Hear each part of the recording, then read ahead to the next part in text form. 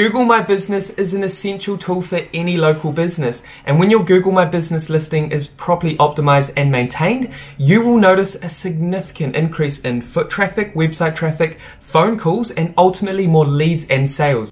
Hey there, my name's Stewart. Thanks for joining me today. In this Google My Business tutorial, I'm going to take you through 7 actionable tips that you can act on today to maximize your Google My Business listing in 2020. Now, the great thing about your Google My Business listing is you do not need to be an online expert of any kind to create significant results for your business from your Google My Business listing. Many of these essential tips and activities that we're going to cover today can be acted on by anyone to drive more leads, sales, and results from your Google My Business listing. Now, just quickly before we get started, and if you're new here today, consider subscribing to stay updated with actionable small business tutorials just like this one. And with that said, let's jump into Google My Business and maximize your results.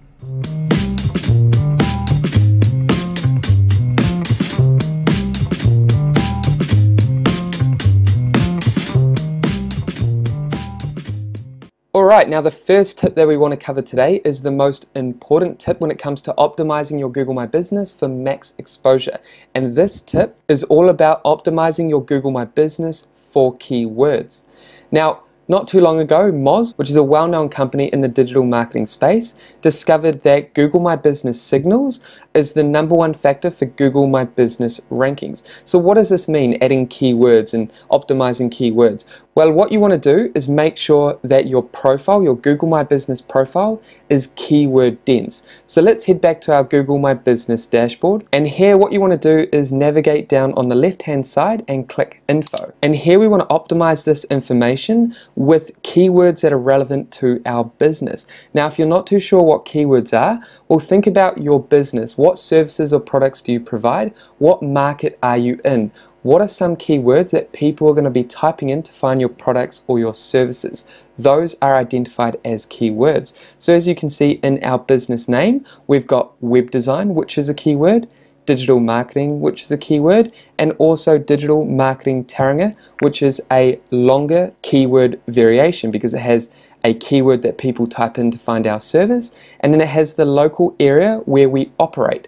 So that's identified as a keyword. Now what you want to do is go through your profile and make sure, firstly, that all your information is correct. Make sure that all these different elements here are 100% complete. Then what you want to do is start up at the top and navigate your way down and add those important keywords. Now, if you're not too sure about the keywords that you want to add into your Google My Business profile, then what you can do is head over to Ubersuggest, which is a really easy to use keyword research tool. Now all you need to do is head down to this bar under Ubersuggest and type in your domain name. So this could be your website URL or a keyword that you think people type in to find your business. So for example, if you're in roofing and you operate in New York, then what I'm going to type in here is a combination of the two. I'm going to type in roofing New York. Now this is just for the purpose of this tutorial, but if I type in roofing New York and say I provide roofing services and repairs in New York City,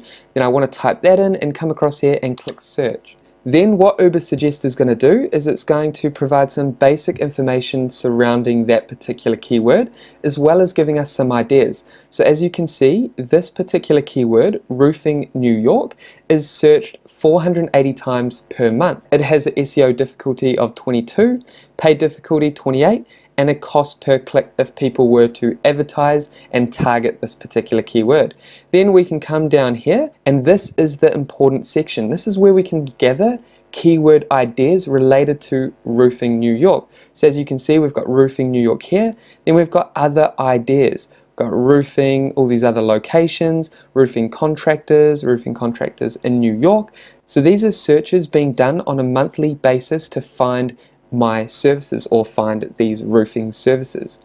So think about the services and the products that you provide, add your keyword in Ubersuggest, and then come down here and find some keyword ideas that you can use. Then once you've got a list of those keywords, what you want to do is head back to your profile and then come down here and make sure that your Google My Business profile relates to those keywords. So for example, as you can see, our title name has keywords. That's because we've made sure that our business name all across the internet with citations on social media is called Syndio Web Design and Digital Marketing Taringa, because we want our website, we want our Google My Business listing, we want customers to find our business online when they search these particular keywords: Web Design Taringa, Web Design, Digital Marketing Taringa, or Digital Marketing.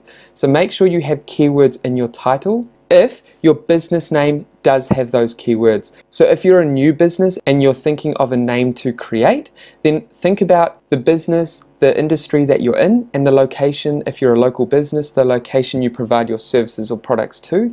Try and combine the two with keywords and your location and create a business name with that. Now, if you don't have a keyword in your business name, that's completely fine, but this will help. But you do, again, have to be careful. If you don't have keywords in your business name, then Google can give you a strike. So make sure you create your business name with keywords, and then you can add keywords in here. If it doesn't, that's completely fine. Just add your normal business name here and we'll head down to the next option. So keywords in the title is one. Then we want to make sure our category is correct. But then we also want to navigate down to products or services. So if you provide products, then add your products here, and you want to also embed those keywords. So for Syndio Web Design and Digital Marketing Taringa, we provide digital marketing services. So I'm going to come down here and click on our services. And as you can see, we've got keywords added into this service category. So we've got web design, which is a keyword, website, media packages, digital master, digital development. Then each of these services have a brief description. And again, we've added keywords like website, design website, what else do we have? E-commerce websites, website masterpiece, again down here. We've got website packages, digital marketing, and other keywords within our service descriptions. Now make sure you add those keywords in your service categories. Make sure you embed it in your descriptions, and this is going to help your Google My Business listing rank higher for these particular keywords. So keyword density within your profile is extremely important.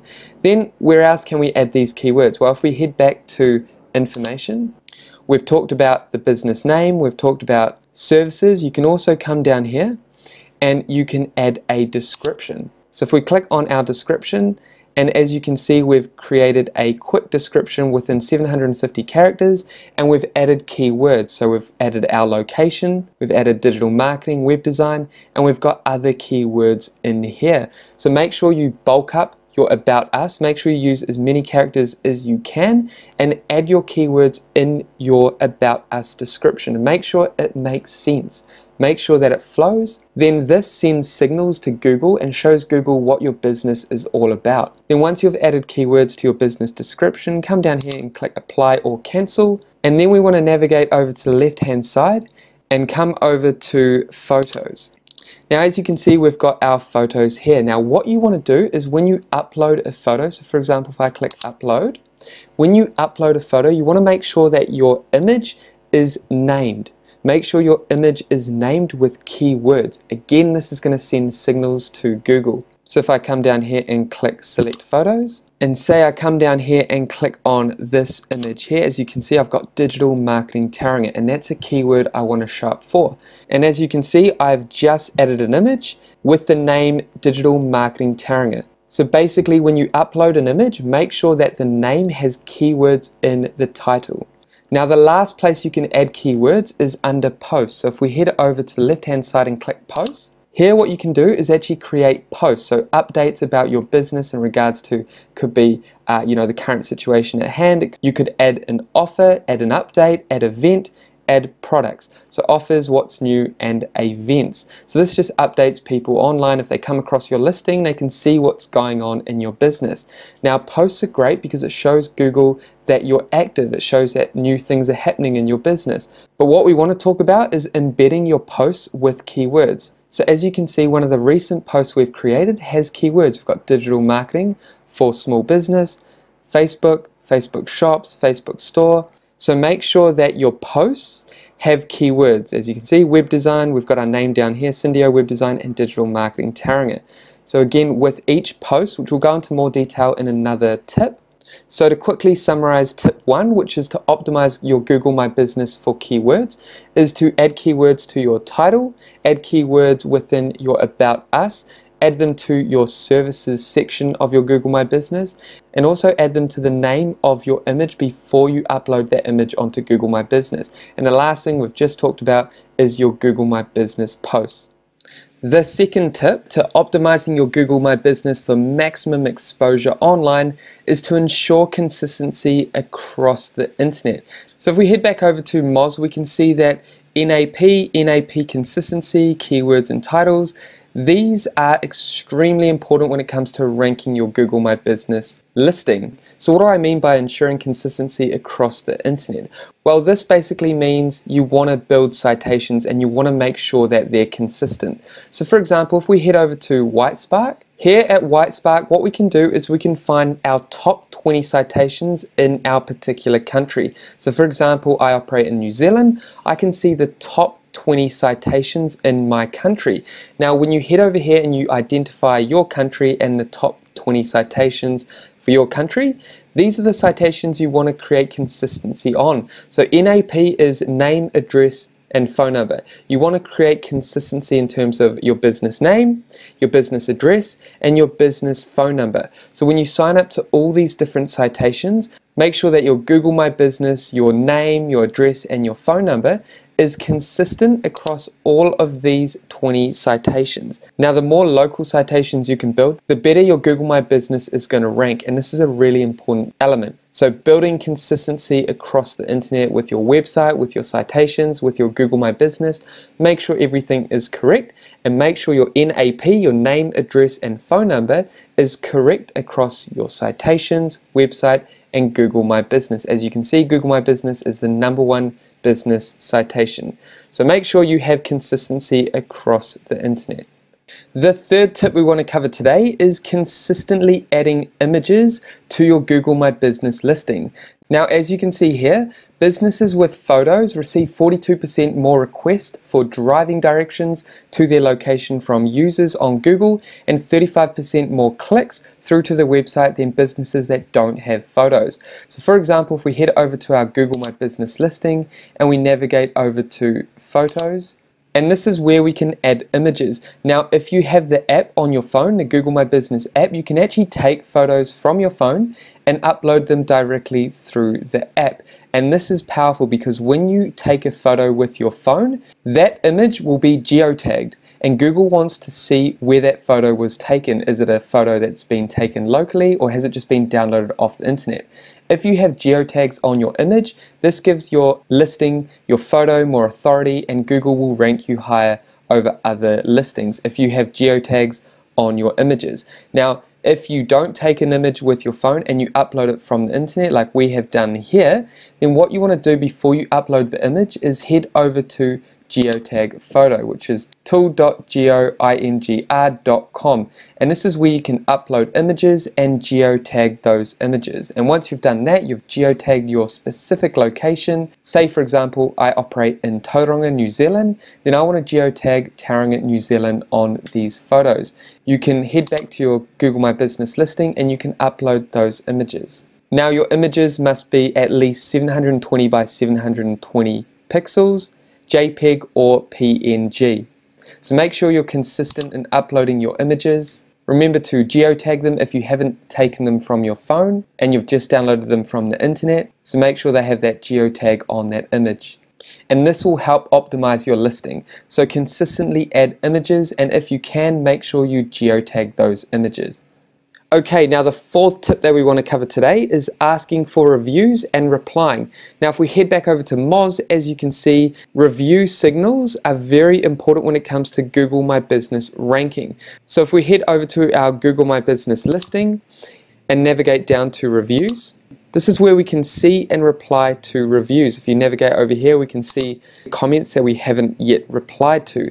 Now if you have the app on your phone, again you can easily reply to comments through your phone, through the app, and you want to make it extremely important to ask your customers, your recent customers, for reviews. Now what you can do is actually head back to home and navigate down to share review form. If I click here, what you can actually do is copy this link. As you can see, I've clicked it and the link has been copied, and you can send this via Facebook, WhatsApp, Twitter. You can share it via email. You can send it directly by text.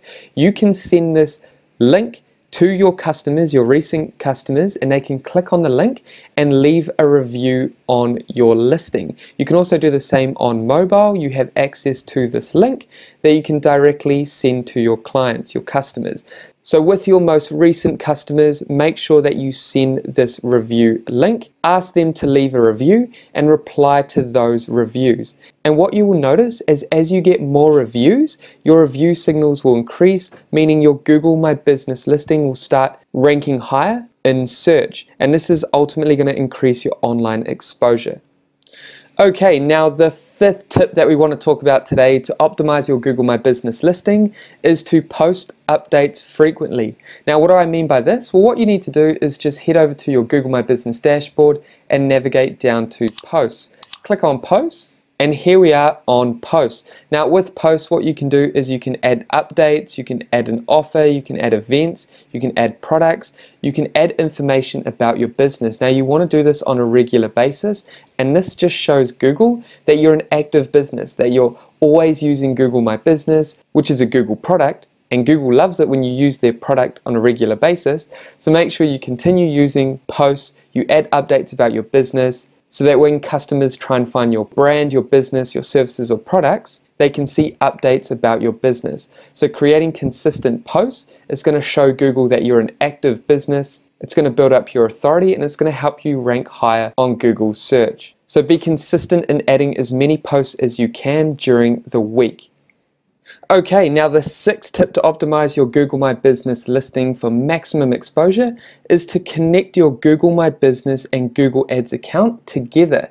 Now what this allows you to do is connect your Google Ads with an extension called Location Extension. Now when you do that, when you link both accounts together, what you can do is actually create this ad here, and that's going to allow your Google My Business listing to appear on the top 3 spots of the snack pack, the Google My Business snack pack. And the top spot here will generate the majority of clicks, calls, leads, directions, website traffic. So it's a great way to pay to get your Google My Business listing to the top of the triple pack or the snack pack listing, as you can see here. So as you can see here, this advertiser has a location extension connected to their ad, meaning that they pop up on the first page of Google under the snack pack. Now you can do the same. It's quite straightforward. What I'll do is I'll pop a link up above which will show you how to connect your Google My Business account and your Google Ads account together so you can achieve the location extension and generate more exposure on the first page of Google. And the final tip that we want to cover today to optimize your Google My Business listing in 2020 is to focus on social signals and engagement. Now, what do I mean by that? Well, think about all the different social media, the different channels that is connected to your website. So you have your Google My Business listing that's connected to your website. You also have maybe your social media page, so your business page. Again, you have blog posts on your website. And then maybe you have a LinkedIn company page. So basically what you want to do is think about the social signals. So when you have engagement on your Facebook, on your LinkedIn, on your website, they're all sending signals to each other. So for example, with Facebook, if I created a post and I tagged my website in it, then that's going to send signals to my website showing Google that, look, they're getting quite a lot of engagement on Facebook. That's sending signals to Google, telling Google that there's quite a lot of engagement on Facebook. People are active in liking, engaging, commenting on this particular post. They must be quite active. The same is with your LinkedIn. The more comments, the more engagement you get on posts that link directly to your website or even to your Google My Business, that's going to help your Google My Business rank, that's going to help your website rank. And they all work together in harmony. And then also go back to your Google My Business account, head over to your posts and make sure you're linking back to your website with particular posts. So remember, each post has a call to action and you can send traffic directly to different website pages, or you can send them to social media. You can also have links in your posts. So think about your Google My Business, your social media, your website as one giant network, and Google will receive those signals from each of the different platforms, the different channels, the different social networks, and that's going to help your Google My Business listing rank higher on search. So to finish off tip 7, focus on social signals. Think about the engagement, think about the connections between all your social media, all your different online channels, your website, your Google My Business, your citations, your social channels like I've just said, and think about increasing that engagement on all those channels, and that's ultimately going to give Google that social proof, which will ultimately give your business online authority and help drive more traffic, leads, and ultimately sales through to your business. And there we have it. That is it for today's Google My Business tutorial. Now I hope you act on each of the 9 tips that we covered today, and if you have any questions about Google My Business, make sure to leave them down in the comments below. And with that said, thank you for watching. If you got value from this video, then please hit the like button and leave a comment down below. And if you haven't done so already, make sure to subscribe to this channel, and we will see you in the next video. Take care.